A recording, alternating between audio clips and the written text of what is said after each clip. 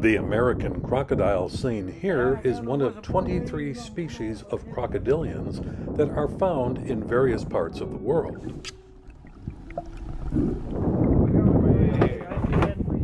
Besides occurring here in the Jardines de la Reina of Cuba, American crocodiles are also found in parts of Florida in the United States, Venezuela, Jamaica, Cuba, and along the coasts of Central America, South America, and southern Mexico. American crocodiles live in both freshwater and brackish habitats along the coast, including estuaries, lagoons, and mangrove swamps. Some populations have been found in surprising locations, including the cooling canals outside of the Turkey Point nuclear power plant in Florida and in the landlocked salty lake waters of Lago Enriquillo in the Dominican Republic.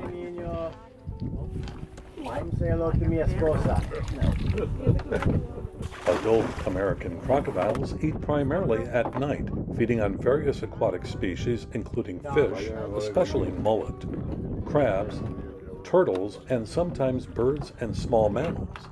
Juveniles eat marine invertebrates and small fish. As predators, crocodiles play a vital role in the food cycle of their ecosystems. After feeding, the waste they produce fertilizes the aquatic plants growing in the local waterways. These plants are then eaten by herbivorous fish and other aquatic animals, which are eaten by carnivorous fish that are often preyed upon by the crocodiles. Male American crocodiles grow larger than their female counterparts. In fact, they can grow as long as 20 feet. However, crocodiles in the wild, in general, rarely exceed 14 feet. And this would only apply to the males. Females, by contrast, only grow to a maximum length of 12 feet.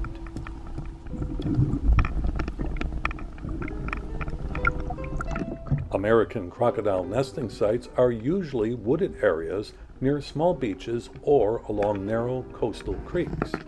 Nests are made from well-draining holes in the ground. If a desirable site is not in close range, the American crocodiles will build mounds in which to nest. For this reason, they will lay eggs in the dry season. Females lay between 30 and 60 eggs, which hatch after about 90 days, generally at the onset of the rainy season. At the time of hatching, the mother has been observed to open the nest, unearth the eggs, and even help the offspring out of their eggs by gently cracking the shells with her mouth. She may then take them to the water in her mouth as well. There have been varying reports of the level of parental care that occurs once the eggs have hatched. With the exception of observed populations in Mexico, the juveniles generally leave the nesting area a few days after hatching, and little parental care occurs from this point onward.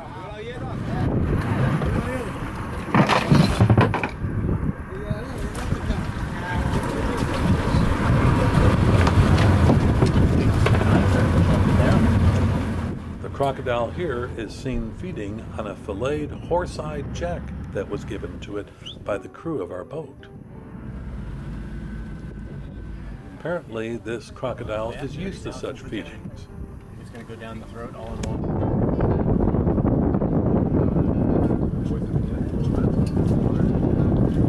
You're going in?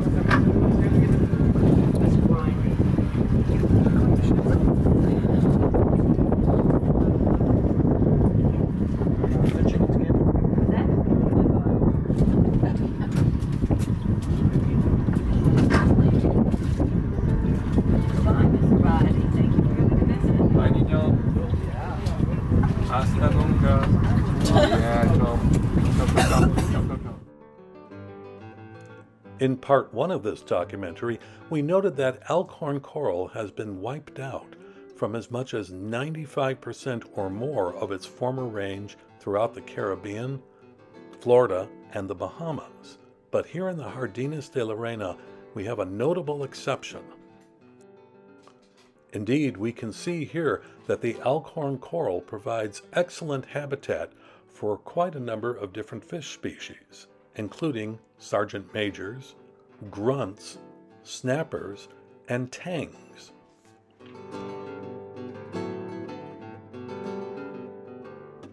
And as was noted in part 1 as well, there are an estimated 7,000 stands of elkhorn coral occurring throughout the Jardines de la Reina. That is an unusually high amount of elkhorn coral, a coral species that in modern times is rarely encountered throughout the remainder of the Caribbean.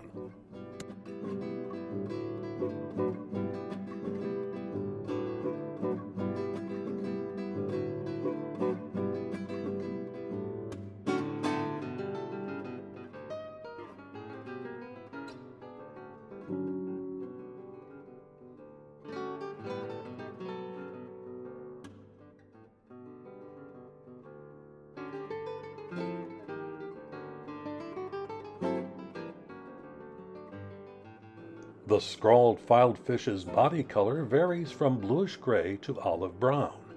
The body and head are patterned with short, bright blue lines and small black dots. The body is slender, and the snout is long and slightly upturned, giving the head a concave profile. The tail is long, rounded, and broom-like. The scrawled filefish grows to a length of 3 feet.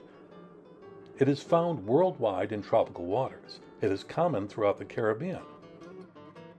Its diet includes hydrozoans, algae, gorgonians, seagrass, sea anemones, and tunicates. The tarpon is a large fish in the Megalopodidae family. Researchers recognize 2 living species within the family, the Atlantic and the Indo-Pacific. The Atlantic is the larger of the 2 species and is the one seen here. We will confine our comments to this Atlantic species. Adults reach lengths of 5 or 6 feet and can surpass 350 pounds in weight. It is a muscular and powerful fish that uses its speed to capture prey, which are swallowed whole. A curious aspect of the tarpon is its ability to gulp down air with its mouth and then store this air in its specialized swim bladder, which effectively functions as a lung. This enables the tarpon to range into certain low oxygen level habitats, such as certain mangrove swamps, that other predators cannot enter. Although the tarpon is primarily a saltwater species, it also ranges into freshwater. Some of the different habitats they live in include bays, coastal regions, open ocean, estuaries, and lagoons. The diet of this species varies depending upon how old it is. While they are young, they feed primarily on zooplankton, such as krill and fish larvae, as well as insects and other invertebrates. As adults, tarpon hunt for fish and other seafood. Some common prey include needlefish, shrimp, crabs, and pinfish.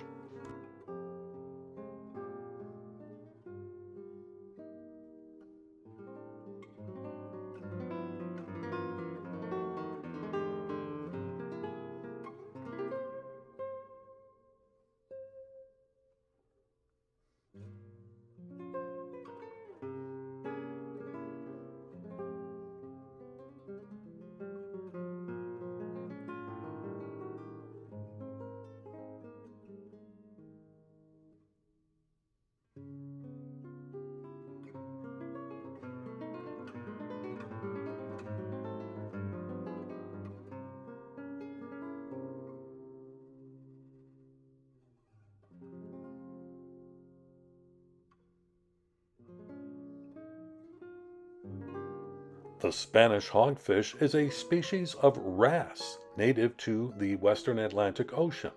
It can be found from North Carolina and Bermuda through the Caribbean and the Gulf of Mexico to southern Brazil. It inhabits coral or rock reefs at depths from 3 to about 230 feet. While the adults feed on such prey as mollusks, crustaceans, echinoderms, and worms, the juveniles act as cleaner fishes. This species can reach a length of about 16 inches, though most do not exceed 11 inches. The yellowtail snapper is an abundant species of snapper native to the western Atlantic Ocean, including the Gulf of Mexico and the Caribbean Sea. Although they have been found as far north as Massachusetts, their normal range is along Florida, south to the West Indies and Brazil. Yellowtail snappers feed on shrimp, crabs, worms, and smaller fish.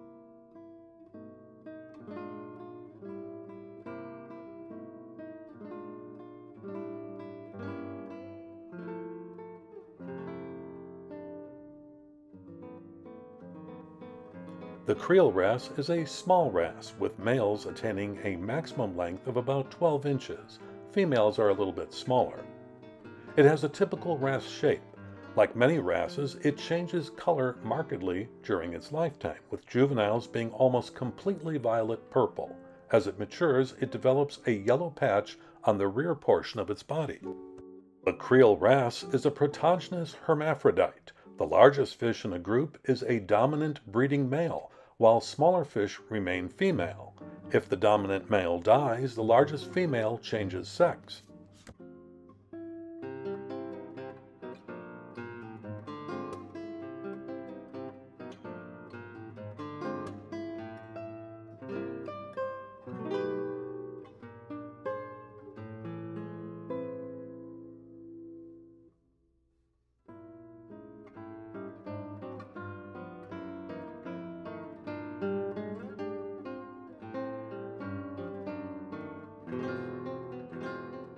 The great barracuda is present in tropical to warm temperate waters in subtropical parts of the Indian, Pacific, and Atlantic Oceans, from mangrove areas to deep reef with a lower depth limit of about 350 feet. With exceptionally large individuals reaching lengths of 5 feet and weights in excess of 50 pounds, we can note that great barracudas are voracious predators that hunt by ambush. They rely on surprise and short bursts of speed, up to 27 miles per hour, to overrun their prey.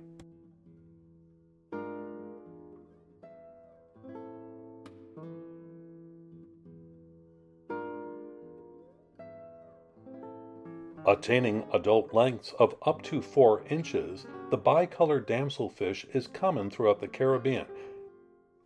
Inhabiting coral reefs, it is very territorial, aggressively defending a small area. It feeds on algae and detritus.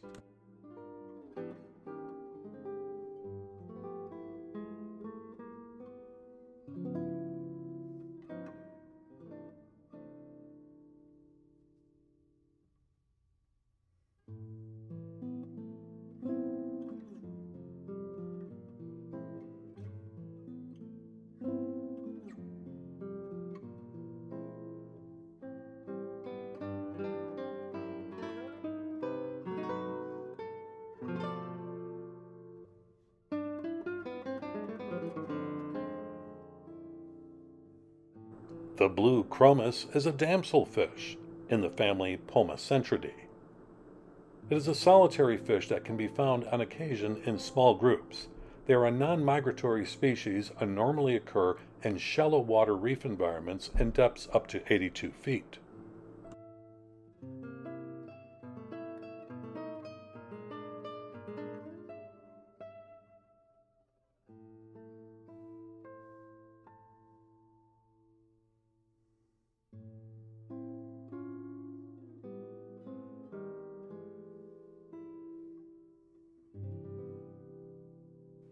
In part 1 of this documentary, we saw the terminal phase of the spotlight parrotfish.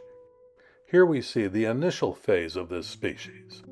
A protogynous hermaphrodite, the stoplight parrotfish shows full sexual dichromaticism, meaning that it changes its sex from female to male during its lifespan.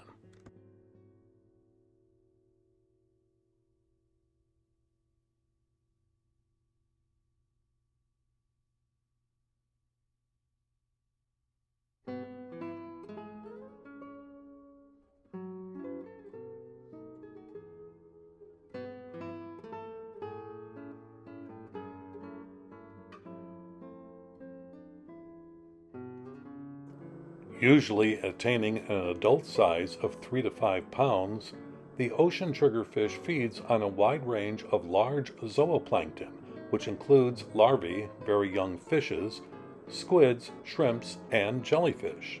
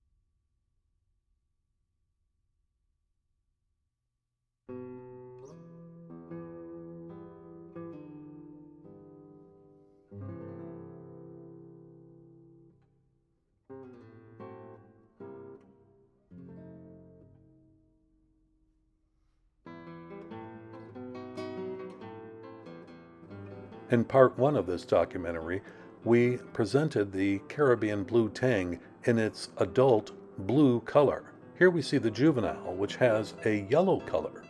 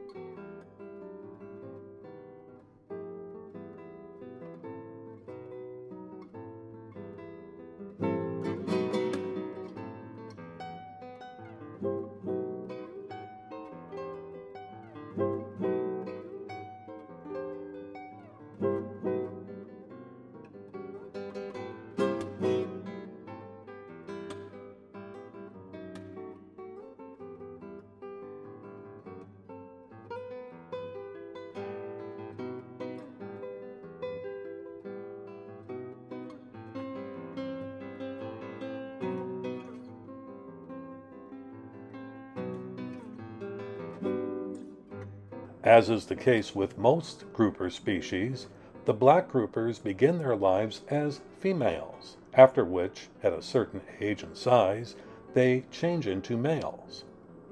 Black groupers desire the rocky bottoms around reefs within the western Atlantic, the place where they eat smaller fish and crustaceans and develop to nearly 52 inches in length.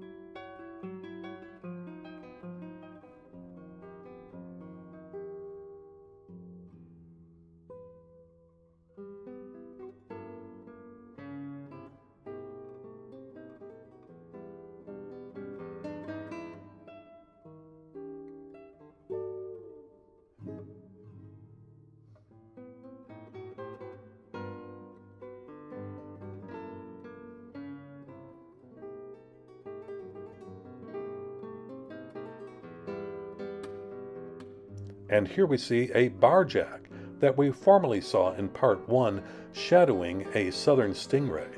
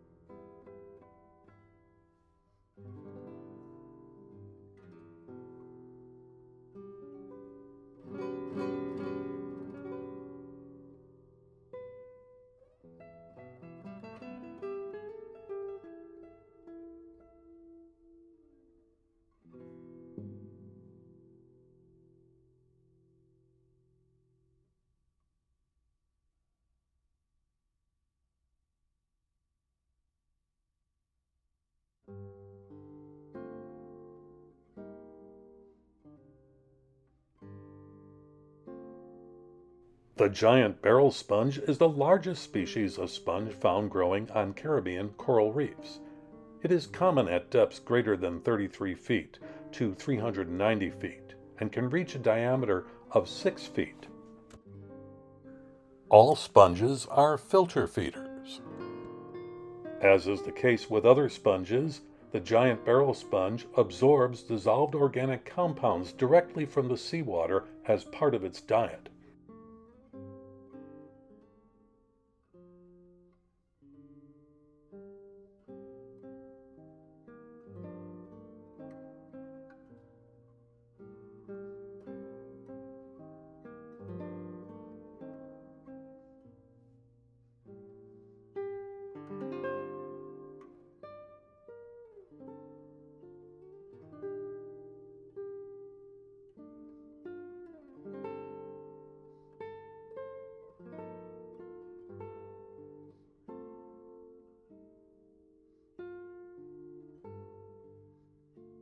The Cuban rock iguana, also known as the Cuban ground iguana or Cuban iguana, is a species of lizard of the iguana family.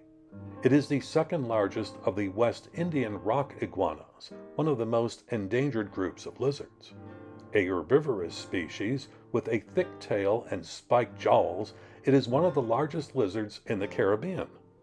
The Cuban iguana is distributed throughout the mainland of Cuba and its surrounding islets, with a feral population thriving in Isla Magalles, Puerto Rico. A subspecies is found on the Cayman Islands of Little Cayman and Cayman Brac. Females guard their nest sites, and one population nests in the sites excavated by Cuban crocodiles. As a defense measure, the Cuban iguana often makes its home within or near prickly pear cacti.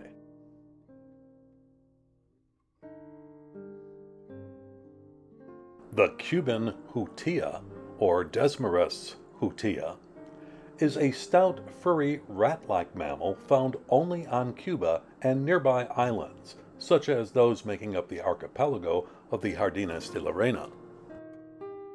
It has a head and body length of about 12 to 24 inches and a tail length that's about 5.5 to 11.4 inches.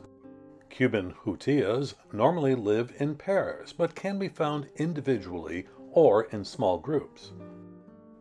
They are diurnal and do not burrow, so during the night they rest in hollows in rocks or trees. Cuban Hutias are omnivores, but they mostly eat bark, leaves, and fruit. Occasionally they will take small vertebrates, such as lizards. Both males and females scent mark their territory with urine.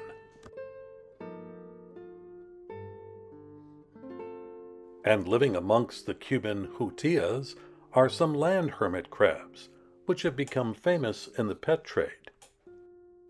Notably, land hermit crabs, which must return to the ocean to breed, cannot breed in captivity. It is therefore conservation wise not to keep these animals as pets.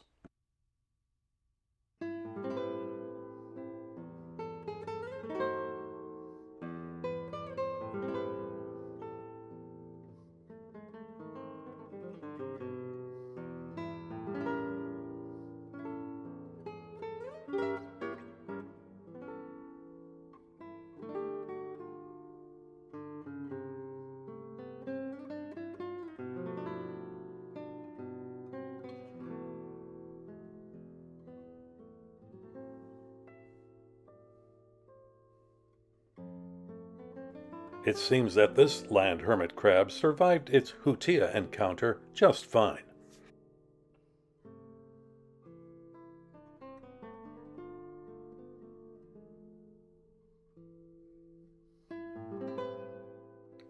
And the land hermit crab should also survive this iguana encounter just fine as well.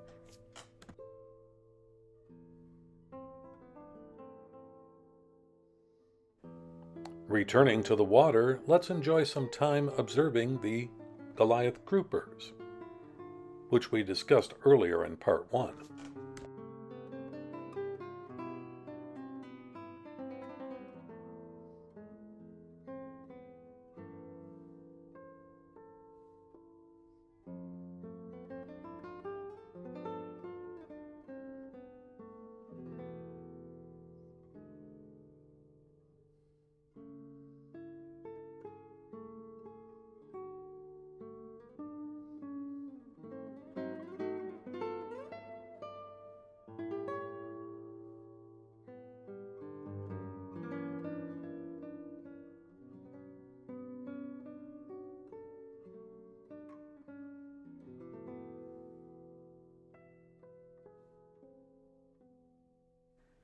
And here again, which we saw in part 1, is the dog snapper. This is a huge school of them.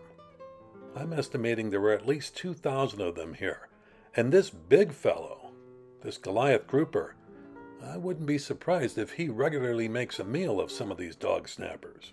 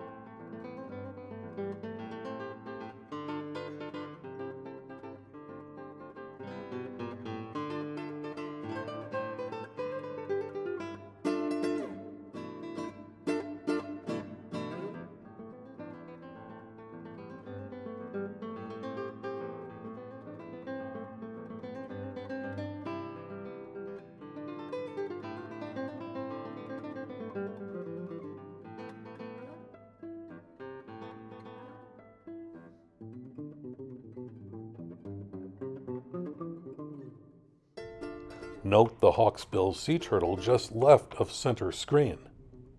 I didn't even know that I had videoed this sea turtle when I took this footage. I was very concentrated on getting the shark. Later when I examined it, I saw the sea turtle. That was a nice treat.